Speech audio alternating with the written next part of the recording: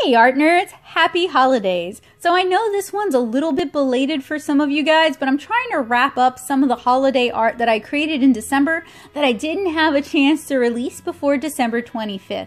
For some of us, Christmas is still going on until January 6th, so I think I've got plenty of time. Today, I'm going to show you guys how to draw, ink, and watercolor a festive poinsettia wreath using a round watercolor block.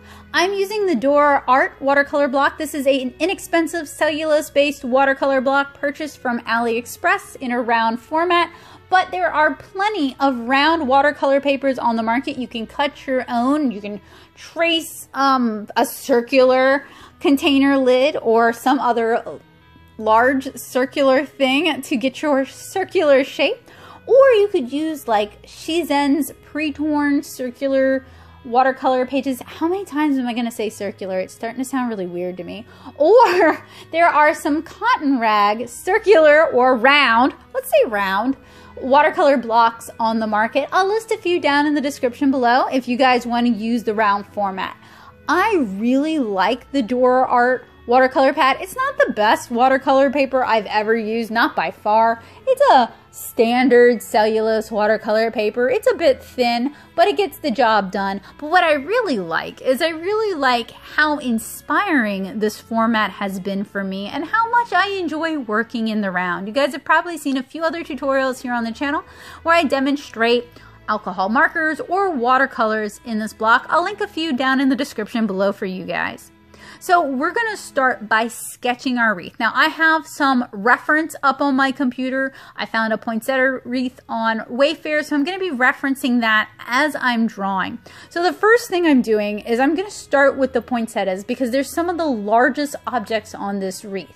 And I'm starting by sketching in their basic placement, and I'm using just circles of varying sizes to represent varying sizes of poinsettias to help me place the poinsettias in this wreath.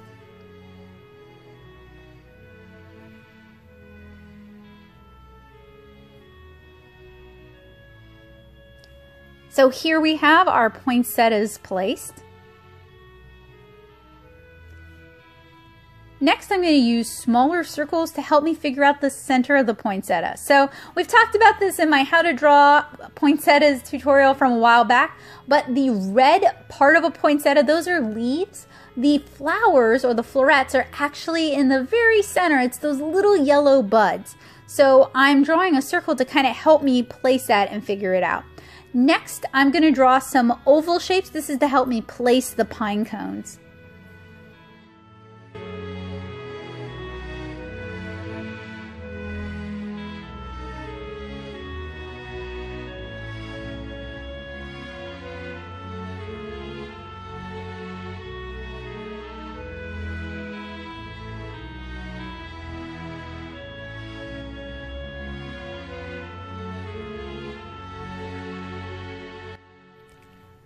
I'm also sketching in some rounded leaf shapes. This wreath has magnolia leaves included with the fir greenery. So I'm drawing the magnolia leaves first, and when I paint those, I'm going to paint them a darker blue-green so they stand out a bit more. Finally, I'm going to start, or not even finally, I'm going to start next by breaking down the individual poinsettias. So we're starting by drawing kind of teardrop shaped leaves radiating from the center of the poinsettia. And if you guys need a step-by-step tutorial on how to draw an individual poinsettia plant, I'll link that down in the description below. Hopefully you guys will check it out. I also did a live stream where I showed you guys how to use watercolor markers to color your own beautiful and vibrant poinsettia illustrations, so I'll link that as well. So I'm just kind of taking my time. I'm starting with the smaller leaves towards the center of our poinsettia, and I'm gradually working my way around in kind of a loose spiral, and my leaves are gradually getting larger as we're progressing towards the outside of the poinsettia. And I'm going to do this for all of the other poinsettias in this wreath.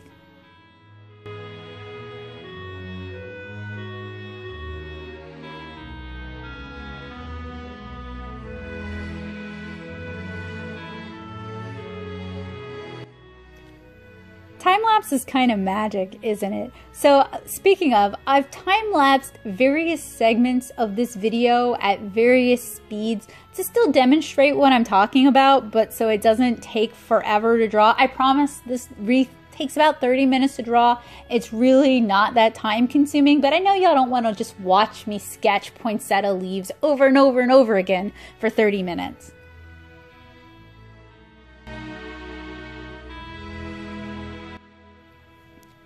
So now I'm going to start adding some details to the pine cones. And what I want to do is I'm drawing these sort of like crescent shapes. And thanks to the magic of editing, I've enhanced so you guys can see what I'm doing a little bit better. So these are kind of like rounded crescent or jelly bean shapes curving up so that the main, let's see, gosh, is that concave with convex being going in the other direction? I guess they're concave, but you guys can see what I'm doing. Basically, you just want to keep those going in the same direction. They're kind of like, I think actually pine cones are like the flowers of the female pine trees. I am sure someone will correct me down in the comments below if I'm wrong, but you can think of them kind of like petals in that, I know it's the fruit and I know it drops the seeds, but it came from a flower at some point. Anyway, they kind of petal outward with that like one really woody nodule being like the stamen. So anyway, if you don't know what I'm talking about, Google a pine cone and just look at that. Reference is your friend.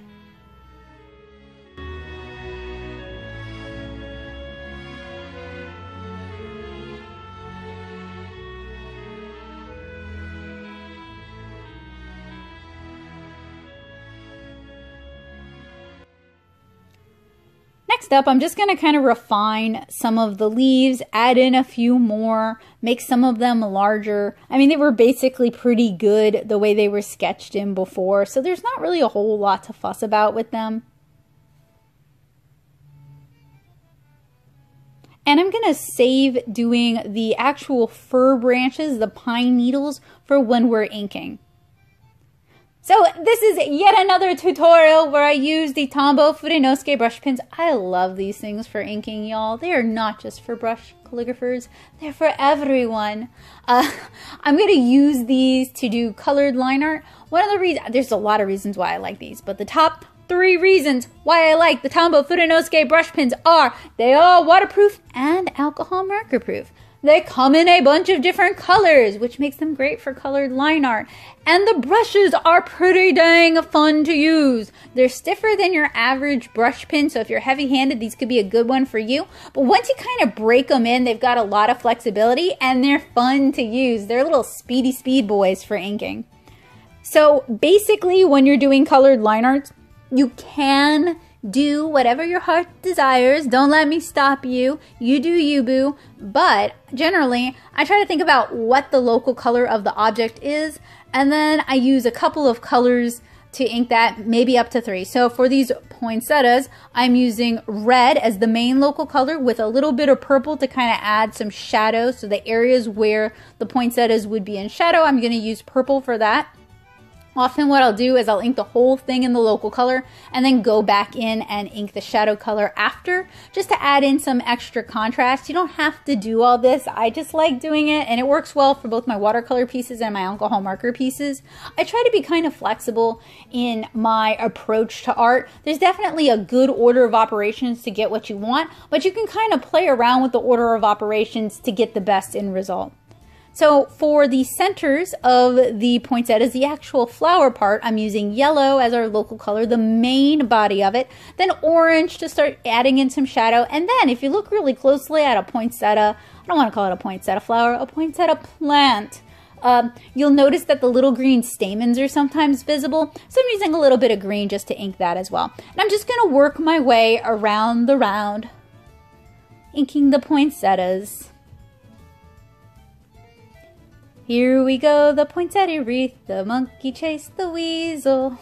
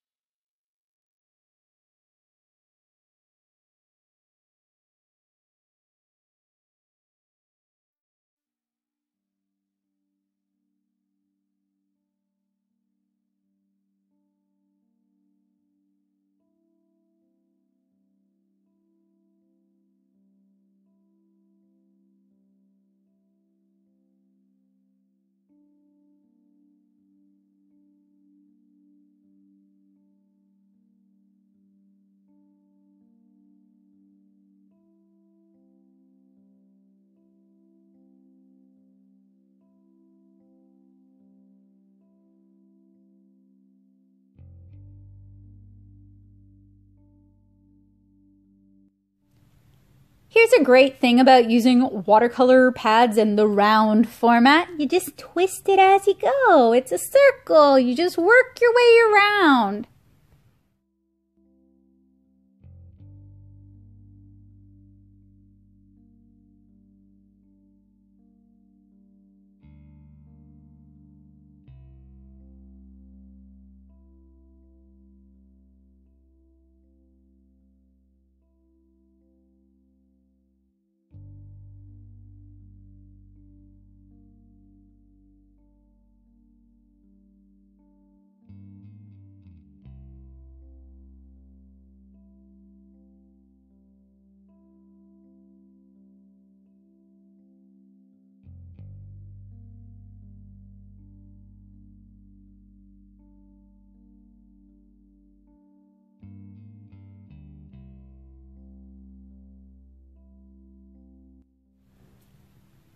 Woo, I hope I didn't make you guys too dizzy. So next I'm going to start inking the large magnolia leaves. I'm starting with green as our local color. And then I'm going to go back in with blue to start adding in some more shadow and definition.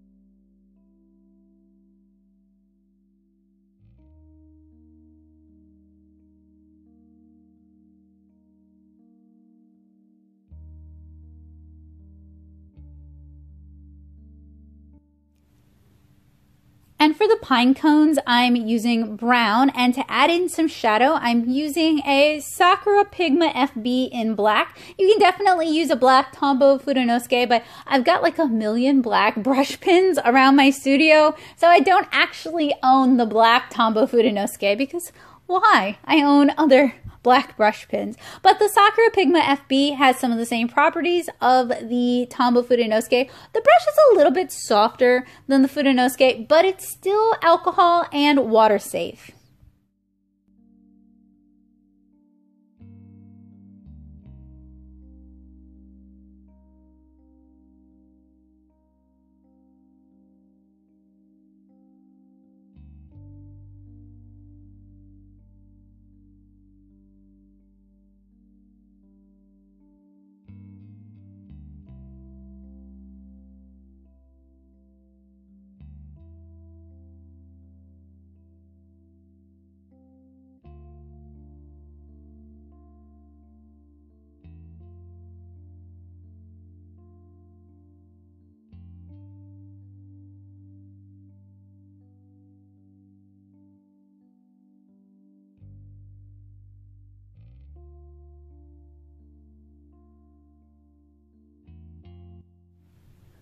So now I want to start adding in some of the fir needles. So I have enhanced so you guys can see what I'm doing, and I'm really doing very basic sketching. It's really just to create placement so I don't overwork this piece too much. I'm going to do most of the work in the inking.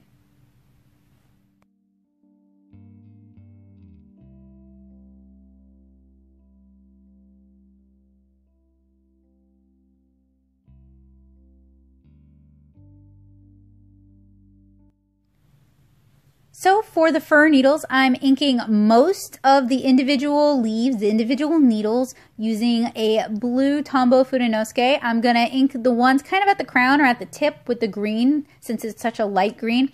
And then I drew a little brown nodule that's like the branch kind of peeking out. Now, you don't want to render this too much if you're going to paint it, because, I mean, then what's the point of painting it? You could totally leave this as is, as just like an inked illustration. You might want to add in more detail if you're going to do it that way. I try to straddle a line. I call this like my open line art because there's some detail, but there's not too much detail, and it leaves a lot of room for me to add and adjust things in the watercolor. I don't feel like I have to do everything the inks say.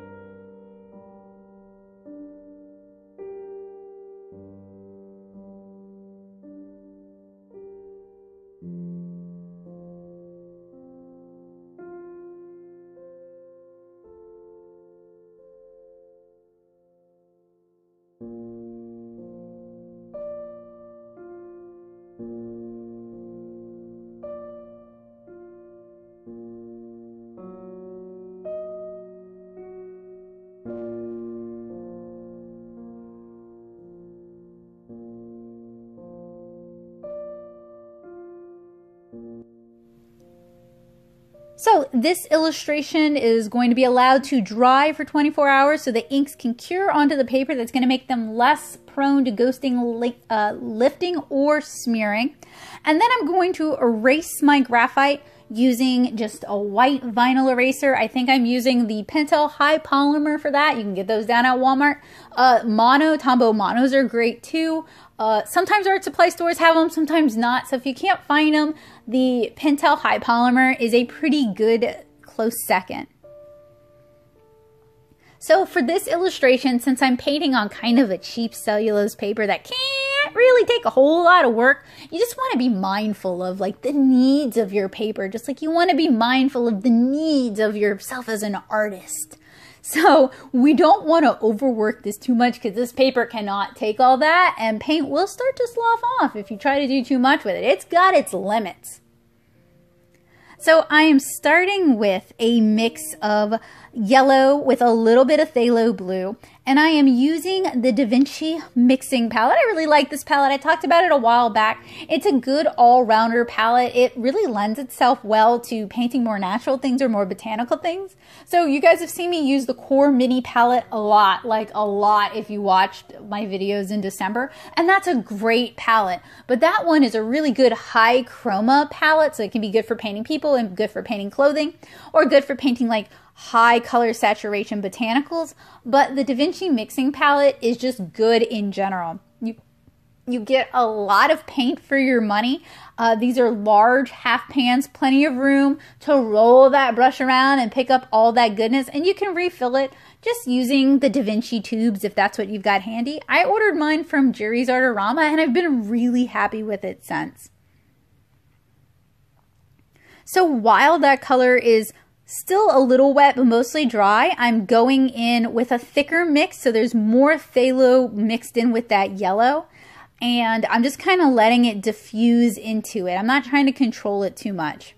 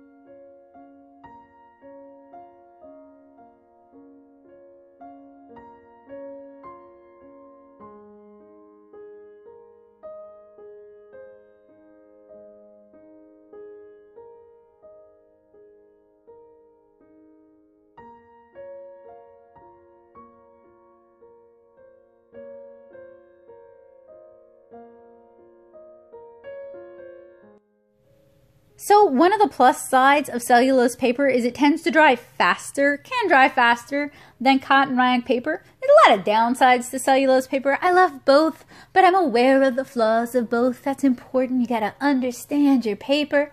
And it does not like wet into wet all that much. It just doesn't handle wet into wet as beautifully as a cotton rag paper would. So what I'm doing here is I'm gonna make it like wet into wet. I'm applying a halo of clean water around our yellow center, and then I'm applying some yellow and allowing it to kind of diffuse out. It didn't diffuse out as much as I wanted, but it still worked out in the end. I'm still pretty happy with it.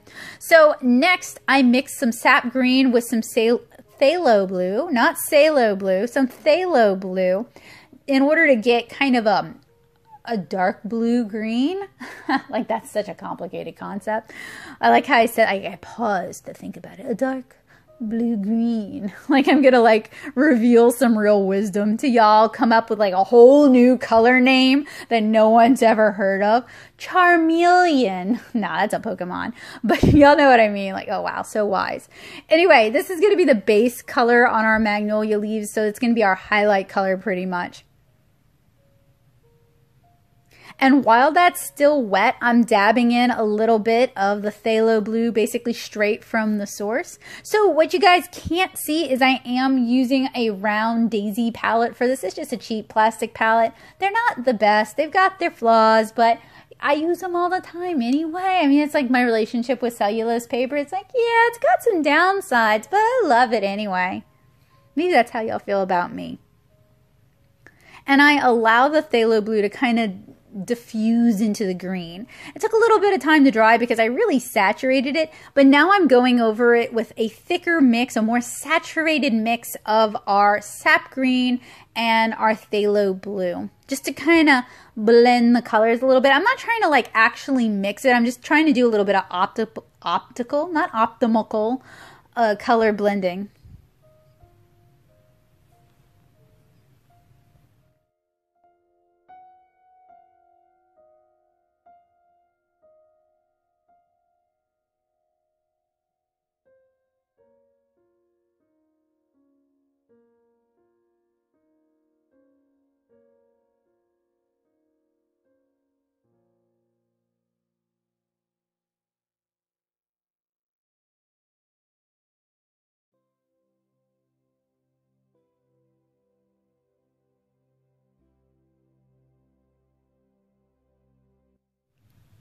So for the pine cones, I really want to capture the light brown highlights. And the only way we can do that is with a little bit of underpainting. So I've mixed some yellow ochre with some of the burnt sienna in this set. And that gives us this like kind of amberish color. While that's drying, I went in and added a little bit more yellow and maybe a little bit of orangey yellow even to the centers of our poinsettia flowers. Poinsettia plants, Becca.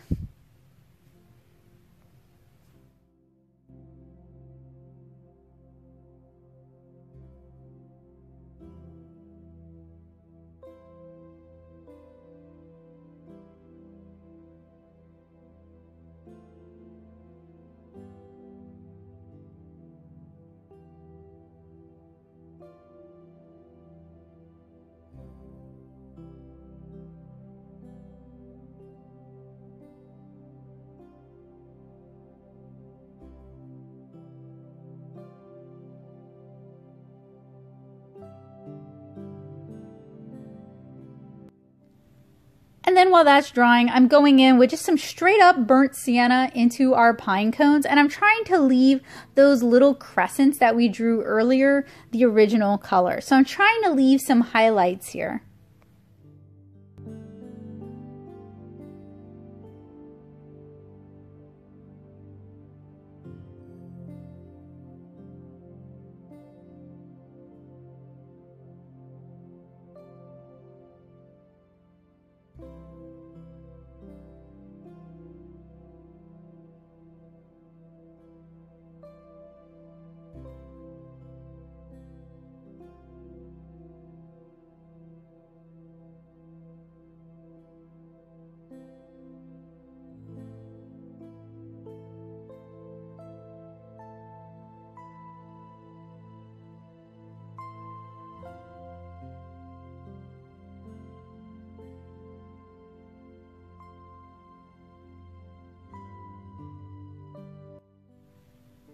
So the Da Vinci palette's kind of interesting in that it has basically 3 reds. You get like Da Vinci red, and then you get alizarin crimson, and then you get quin magenta. So for the base color for our poinsettias, we're starting with a little bit of the, well, more so of the Da Vinci red with a little bit of the alizarin crimson. And I'm just kind of painting a base color here. You can leave some white if you want to. You can leave some white behind. But if you don't white, and if you can't white, then there's gouache you might find. Wow, that... I lost the in there.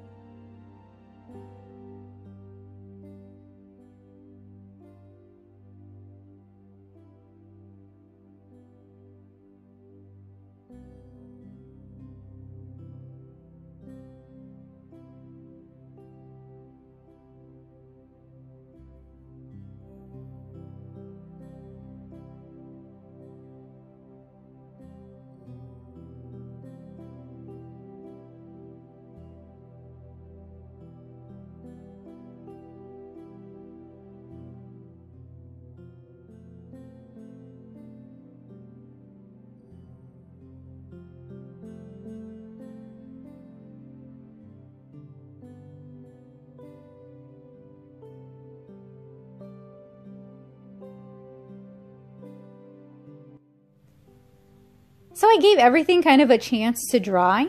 And now I'm going to start adding in some darker shadows to our poinsettias. So we're using a stronger mix of the Da Vinci red with some alizarin crimson, and we've also started adding in a little bit of the coin magenta to start getting some cooler shadows. And what I'm going to do is I'm going to basically apply a base color, and I'm leaving lots of that original color still visible as our highlight. And I'm going to use a clean wet brush with just clean water, and I'm going to blend some areas out a little bit so the lines aren't quite so harsh and we get kind of a smoother movement of color.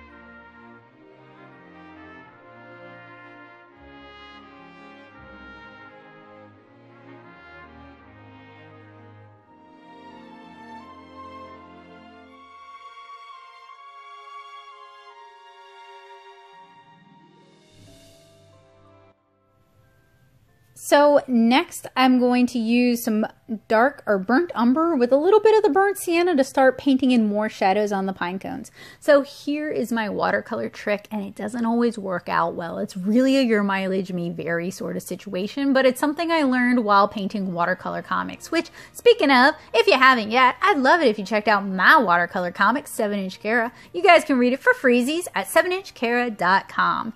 So what I do is I basically wait until the most of it is dry, or there's like a halo around it that's dry and most of the wet's in the center, and then I paint the adjacent things. So like in this instance, right, we have all these poinsettias and there's a lot of still wet paint on the poinsettias, but I've gone ahead and I've started painting the pine cones, because as long as none of the wet areas are next to the pine cones or touching the pine cones, then it's not going to bleed out. And sometimes you want it to bleed out because it adds some beautiful chaos and it kind of loosens things up a bit. So it's definitely a your mileage may vary situation. So to get some darker shadows on these poinsettias, we don't have like a purple in this set. There's no dioxine purple in here. So we're going to use some ultramarine and some quin magenta, and we're just going to mix up a good old red violet. And we're going to apply that to the shadows, mainly kind of towards the center. That's going to make the yellow pop a little bit.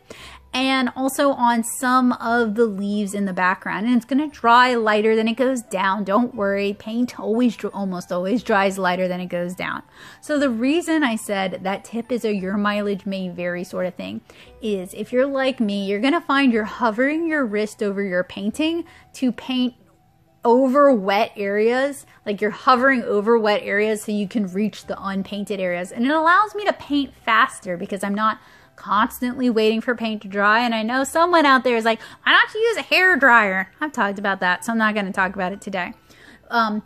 You can use a calligrapher's bridge for that, and it's basically something for you to rest your wrist on. The reason I don't is y'all would not be able to see half the illustration if I was utilizing my calligrapher's bridge. I have a beautiful wooden calligrapher's bridge, and it's fantastic. It's different from an artist bridge in that it's not quite as tall, it's closer to the paper. So you got to be careful when you're painting like blocks or things on stretcher boards, but you can make it work. I wanted an acrylic one, but the craftsman who made it said acrylic isn't going to work at that size because it's going to be so thin that it's going to bow down. An acrylic one theoretically would be great because then you could see the painting. So I'm sharing this tip because people often wonder how I paint so fast, especially in places like Louisiana. It is because I am impatient and I literally cannot wait for paint to dry. So I'm sharing that tip, but it is definitely a your mileage may vary sort of thing. It's not something I'm necessarily recommending, but hey, you might want to try it out. So to add some darker shadows to the pine cone, I've mixed in some Payne's Gray. So this set does have a Payne's Gray, I believe. And I've mixed in some Payne's Gray with our burnt umber to get a really, really dark grayish brown. Honestly, I use it as like a stand-in for black when I'm using the core set because the core set doesn't have a black either. You can use black. I would actually say go with like a sepia and then maybe mix in like a peach. I think it's like peach black Holbein makes. Now, to be fair, that black is highly carcinogenic, apparently. So, like, I don't know, maybe don't use it. Your mileage may vary. It's up to you. YOLO. But a browner black or a warmer black would work well for adding in those shadows here. So now that we've got the base basically painted all the major features, it's time to add some details to our supporting cast, the fir branches. And I'm using a really wet mix. It's mostly phthalo, but it's phthalo in that yellow from before. And I'm painting in kind of the shadowy parts of the branches at this point. And I'm using these little short brush strokes that kind of mimic the fir branches or the fir needles themselves. It's a similar technique that I use for painting animal fur as well.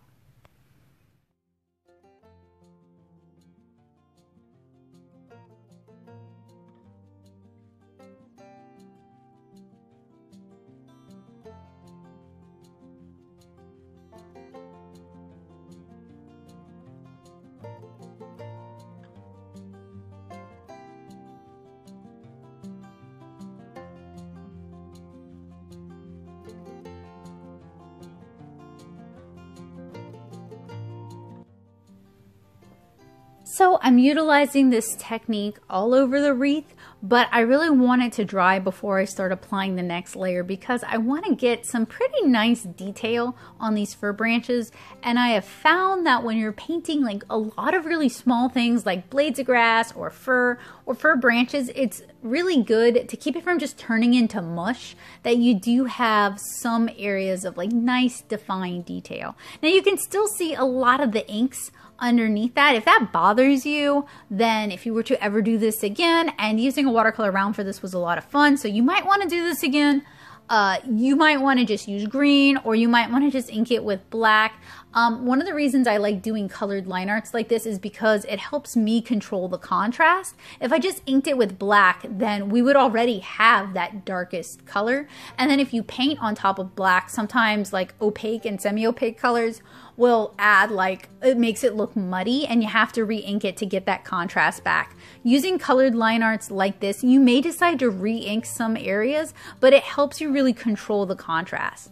So speaking of contrast, I'm now going in with mostly phthalo blue. There might be a little bit of yellow in here, and I'm using that to really start painting in the shadows on the fir branches. So areas that are covered by other things, it's a great opportunity to use this, but also some of the branches kind of reaching out into the open center. But mainly, if you're doing it on the branches reaching out into the open center, you want to keep it kind of lower on the branches, or on branches that are overlapped by other branches like you can see here. And this is going to not only add some contrast, but it's going to add some additional definition. So using the reference, the fir branches in my reference had a lot of yellow, a lot of olive green in them. And I wanted to maintain that to kind of get that like light filtering through leaves look, which is gorgeous. But I also wanted to make sure there was enough contrast that you could tell what these things were, and it would make the really bright reds that we use for the poinsettias pop more.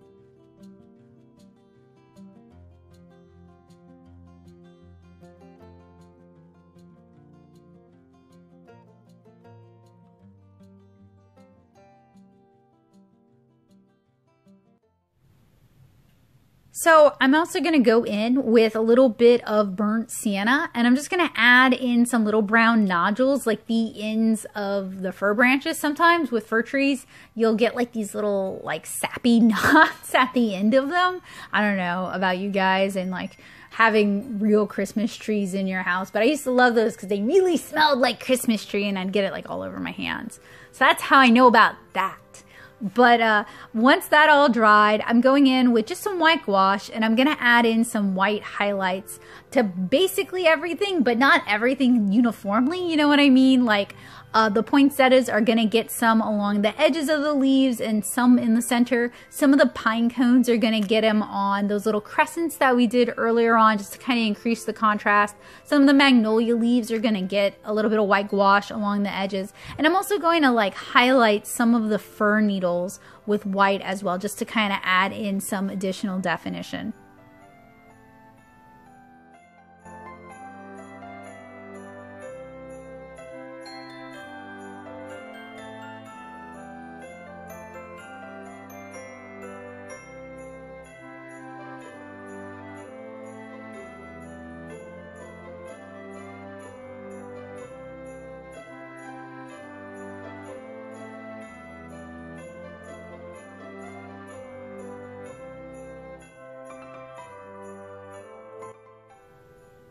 So using a round watercolor block, today I showed you guys how to draw your own poinsettia wreath.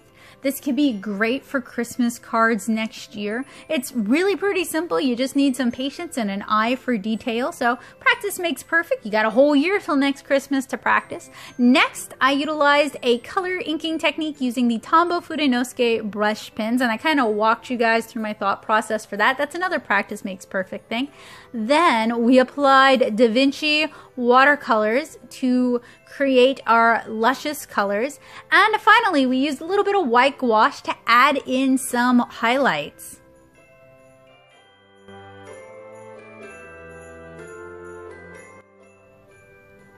So that about wraps it up for this watercolor tutorial. The materials were fairly simple, and I promise once you have them, you're going to use them time and time again. I hope you guys will practice with them throughout the year and really level up, because with anything, the more you use it, the better you get at doing it. So for all my friends who hoard their art supplies, do keep in mind, art supplies can spoil over time, so use them before you lose them, friends. I hope you guys found this tutorial helpful, useful, and informative, and I hope to see you guys again really soon. Have a great day, guys. Bye!